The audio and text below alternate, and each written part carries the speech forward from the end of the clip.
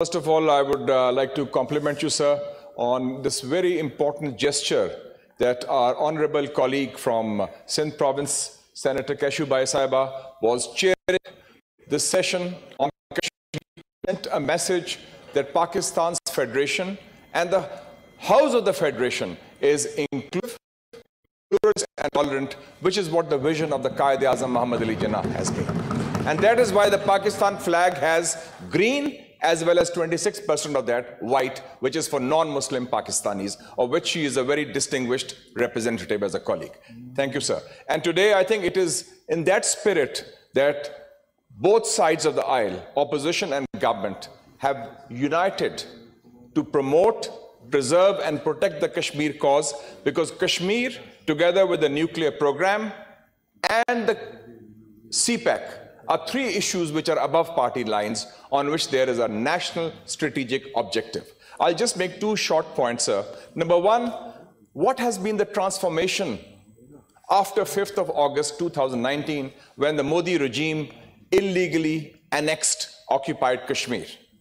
Arundhati Roy is one of the leading writers of South Asia. She is an Indian, and she wrote in the New York Times on August 19th after the annexation, and she said, and I quote, "In today's India, RSS is the state, and in today's India, an architecture of fascism is being erected." Quote unquote, New York Times article of Arundhati Roy. And what is the consequence of that? The transformation of the demographic balance in Indian occupied Kashmir, trying to transform a majority into a minority like Palestine. 4 million new domiciles have been issued. 1.2 million people have been put on the voters list.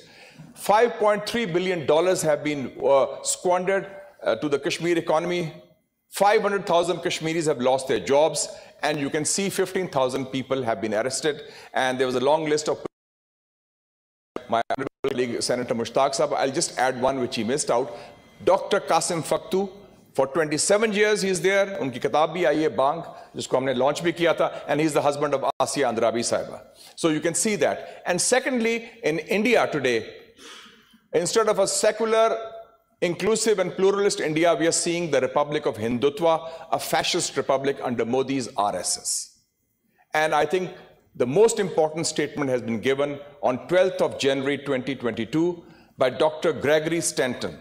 He is the chairman of the Genocide Watch, and I would like the honorable members of the Treasury to take note of it. He gave a testimony to the American Congress. He's an American. He said that in India, there is the makings of a genocide, quote unquote genocide, starting with Kashmir and Assam also against Muslims. So this is what is happening. So what do we need to do? Just मैं कहूँगा बड़ी अच्छी list दी इन्होंने मुश्ताक साहब ने. तीन चीजें होनी चाहिए. Number one, strategic clarity. We do not have a clear India policy, and I think this applies also to the establishment and also to the military and the political establishment should have a clear India policy.